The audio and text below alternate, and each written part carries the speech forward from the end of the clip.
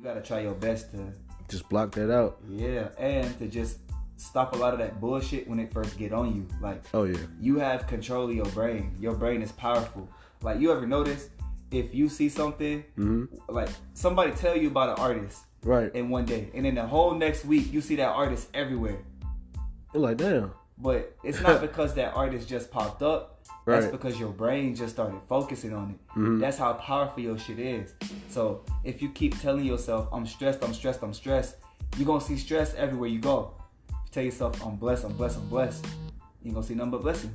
Big facts, big facts. Like, I always be preaching positivity. Like, whoever, if I'm talking to, you know, just my little circle, I always try to just check in. Like, yo, bro, how you doing? What's going on? You good? Yeah. The family good? Yeah. Like, I always got to keep that positive energy. That's no lie. Every time I hear from bro, it don't be on nothing but, what's up, bro? Where your fam at? What's going on? Like, and that's the way we got to stay. Like, it's important, especially for dudes, to do that shit too. Like, tell your bros you love them, man, because niggas is dying, bro. This life is short, bro. Day by day. Yeah, people don't need to be acting so crazy, bro. So motherfucking hard and shit all the time. Like, definitely defend your own, bro. Stand up for your family, but you gotta show your family you love them too. Gotta show them. Even when it comes to tough love, like, you could tell your homie something, like, just from a criticism, what's the word I'm looking for? Criticism standpoint. Yeah. And, you know, they might take that the wrong way. I'm like, nah, it wasn't coming off to being as like an asshole. I'm just looking out for you. For sure. Just looking out for you. That come back to being able to listen, being able to take shit from people. But then also, you know, you got to make sure you're doing that shit at the right time. Yeah. Like, I try not to insult my friends or come at my friends no type of way in public. Right. If I'm gonna call you out for something, I'm gonna do it behind closed doors where it's not gonna take away from your reputation. Cause niggas be having ego. I be having ego. Like, as an artist, artists have a lot of ego, bro. Like, artists be real insecure about a lot of shit because we want the shit that we put out in the world to matter. We want people to get the right message that we try to send out of this shit. Right. And if somebody look at you a certain way, they won't listen to your message a certain way. Like, you ever had somebody younger than you try to tell you how to spend your money? Like, what if a 6-year-old come up to you telling you how to pay your taxes? You just gonna tune them out, right? So it's like, you ain't gonna pay no mind. Exactly. But the same thing happens when people be making first impressions of you. It's like, oh, he just a rapper, or he a pothead, or he from here, he not from here, he don't fuck with this and that. So they don't even really give a fuck about what you saying sometimes. Right.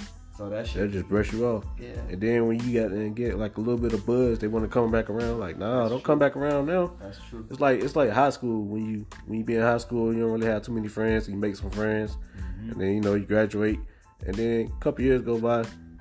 People that was in high school, they really didn't rock with you. They come back around. Like, don't come back around now. You got some juice and shit. Yeah, they see you got something going on. Don't come back around now. But that's why. 'Cause I'm gonna act like I don't know you then. That's why you gotta try to keep the ego out the way. Like, you gotta remember what you saying as opposed to who you are when you saying it. Like, Right. A lot of niggas get so focused on their own hype and get focused on their own clout when everybody start hitting them up, and they forget to put the work into the craft. They be like, yeah, I'm the shit. You know what I'm saying? Like, everybody hitting me up, everybody fucking with me. I guess I don't gotta do nothing no more. But Oh no, you still gotta put the work in. exactly, it's an everyday thing.